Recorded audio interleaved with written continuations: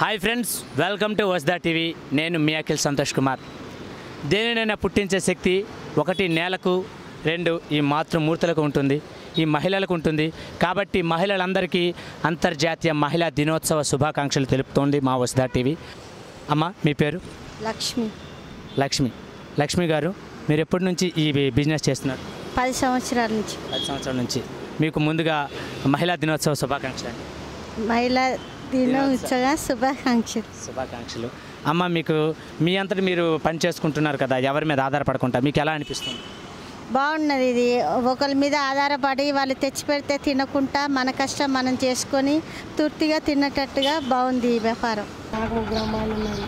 అమ్మాయిలను పోషించడానికి కష్టం చేస్తుంది. ఇల్లు కిరాయి ఉంది, నెలకు 60,000 కట్టుకోవాలి. ఎలాంటి ఎవరికి ఆశ పడకుండా మా కాళ్ళ మీద మేము నిలబడాలని ఒక కష్టం చేసుకొని బతుకుతుంది. మిగతా ఆడవాళ్ళు కూడా ఖాళీగా ఉండకుండా ఏదో ఒకటి చేసుకొని వాళ్ళ కాళ్ళ మీద వాళ్ళు నిలబడాలి. ఆ అమ్మాయికి పెళ్లి చేసేసిన నా ఒక్కదాని కష్టమే. మా ఆయన చిన్నప్పుడే చనిపోయిండు. 2 పిల్లల్ని ఇప్పటి వరకు పోషించుకుంటూ కష్టపడుకుంటూ ఈ ఇళ్ళల్లో పని చేసి ఆస్తికి వస్తుందని ఈ దందా వ్యాపారం పెట్టుకొని 10 సంవత్సరాల బట్టి ఇది చేస్తున్నా. ఇప్పటి వరకు అయితే అందరూ నా చేతి కిందకే వస్తారు, కానీ నేనైతే ఒకరి కిందికి పోను. సూపర్ అమ్మ, సూపర్. మీరు సూపర్. అట్లనే అందరూ చాలా ఆడపిల్ల అయినా కూడా మగపిల్లగానిలాగా బతుకుతుంది, చాలా బాగుంటుంది. ఎవరి కిందికి రాదు, ఎవరిని అడగదు, తినదు, ఉంటే తింటుంది లేకపోతే పంటదని.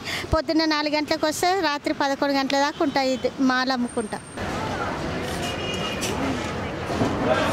నమస్కారం అమ్మ. నమస్కారం అండి. మీ పేరు? రాధా.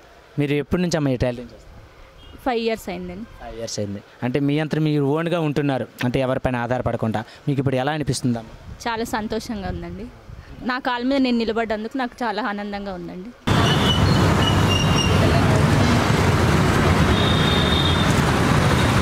కొంతమంది మహిళలు అయితే ఇంటి పట్టునే ఉంటారు కదా, అంటే భర్త తెస్తే మనం సీరియల్ చూసుకుంటూ ఉండిపోతుంటారు. అలాంటి వాళ్ళకి మీరు ఇచ్చే ఒక రకమైనటువంటి మెసేజ్? భర్తనే తెచ్చి పెడితే తింటా లేకపోతే పంట అనకుండా మన పిల్లలు ఉంటారు. వయసు ఉన్నప్పుడు పని చేసుకుంటే వయసు తగ్గినాక మనం అవే డబ్బులతోటి తినొచ్చు. నా భర్త చేస్తుండు కదా, మన భర్త 10 రూపాయలు సంపాదిస్తా, నేను 5 రూపాయలు సంపాదిస్తా. నేను ఇంట్లో కూర్చుంటే 10 రూపాయలు కాదు 20 రూపాయలు వస్తాయి. ఆ మొద్దు పక్క పెట్టేసి ఆ ఒళ్ళు పెంచుకున్నాడు పక్క పెట్టేసి భార్య భర్తలు ఇద్దరు కష్టపడి పిల్లలను పోషించుకుంటే చాలా బాగుంటుంది. ఇంటి కుటుంబం మంచిగా గడుస్తుంది. ఏ గొడవలు ఉండవు, ఏది ఉండవు. ఈ సీరియల్ చూసుడు, అమ్మలక్కల ముచ్చట్లు పెట్టుకున్నాడు, ఆ మాటలు ఈ మాటలు వినుడు, ఏ గొడవ ఉండకుండా హ్యాపీగా వాళ్ళు భార్య భర్తలు. చాలా మంది టీవీ చూసుకుంటూ కూర్చుంటారు. తెస్తారు మా ఆయనే మేము కూర్చొని తినొచ్చు అని అనుకుంటాం. ఇక అంతా పేదలేని ఇద్దరు కష్టం చేసుకొని బతకొచ్చు, తినాలి కదా, ఇంటికాడ ఉంటే వెళ్ళదు కదా అని కొంతమంది అనుకుంటారు. కానీ కష్టం చేసుకుని బతికడంలో ఒక తృప్తి ఉంటుందమ్మా. ఉంటుంది మరి. తృప్తి లేకుంటే ఇంటికాడ ఉన్నది అది వేరు, కష్టం చేసుకుని బతుకునేది అది వేరు. మీ పేరమ్మా? నా పేరు వెంకటమ్మ. మీరేం చేస్తున్నారు? అంటు తోముతాం, బోల్ తోముతాను. అంట్లు తోముతుంటారు, ఇళ్ళల్లో పని చేస్తాం. పని చేస్తుంటారు. మీకు ఎంత వస్తుంటుంది? మాకు రోజు 300. రోజుకి 300. అంటే పొద్దున్న సాయంకాలం వెళ్తారా? సాయంకాలం పొద్దుటిల్లు వెళ్తాం. పొద్దున్న వెళ్తాం. 300 సరిపోతున్నాయి? ఏం సరిపోతాయి, పొట్టకు సరిపోతాయి, దేనికైనా సరిపోవు. ఏమైతే ఏం సరిపోతాయి, సరిపోతుంది పైసలు సరిపోవట్లేదు. మరి మీరు ఎలా, మరి మీ పిల్లల్ని ఎలా పోషిస్తున్నారు? పిల్లగాలు కూడా కూలినాలు చేసుకుని బతుకుతున్నాం. మీరు ఎక్కడి నుంచి వచ్చారమ్మా? మాది వరంగల్ జిల్లా కేసాంధ్రం. అక్కడ నుంచి అక్కడికి వచ్చారు. హైదరాబాద్ వచ్చి ఎన్ని సంవత్సరాలు? 3 సంవత్సరాలు అవుతుంది.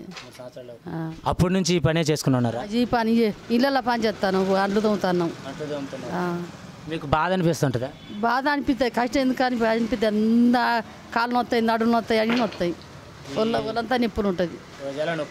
ఈ 300 కోసం తప్పలేదు, ఏం చేయము. మన బ్రతుకు కోసం మరి ముందుకు వెళ్ళాలి కాబట్టి తప్పదు. ఇంకా తప్పదు. ముందట ఆ పని చేసుకునే బతాంటి ఎప్పుడు ఆడ కూర్చుంటే మనకి ఎవరు తెచ్చి పెడతారు, అన్నం ఎవరు తెచ్చి పెడతారు. మహిళా దినోత్సవ శుభాకాంక్ష. అందరికీ కూడా అంతర్జాతీయ మహిళా దినోత్సవ శుభాకాంక్షలు అండి. చూశారు కదా ఫ్రెండ్స్, విభిన్న వృత్తులలో మహిళలు ఎంతటి తమ యొక్క టాలెంట్ని చూపిస్తున్నారో. అలాగే మనం ఇప్పుడే చూసాం చాలామందిని, అన్ని రంగాల్లో కూడా వాళ్ళు ఉన్నారు. వాళ్ళు తమ యొక్క భర్తలకు సహాయం చేస్తామంటున్నారు. కొంతమంది మాత్రం అలా ఆగిపోతున్నారు. వాళ్ళు కూడా ఒక్కసారి వీళ్ళని చూసి తాము కూడా ఏదో ఒక పని చేసి అలాగే తమ భర్తలకు, తమ కుటుంబానికి, ఈ సమాజానికి తమ యొక్క తోడ్పాటును అందించాలని, వాళ్ళలో కూడా చైతన్యం తీసుకురావాలని మనస్ఫూర్తిగా కోరుకుంటున్నాం. మరొకసారి అందరికీ అంతర్జాతీయ మహిళా దినోత్సవ శుభాకాంక్షలు. Thank you friends. మరిన్ని మోర్ లేటెస్ట్ అప్డేట్స్ కోసం మా వసుధ టీవీని సబ్స్క్రైబ్ చేసుకోండి. Thank you.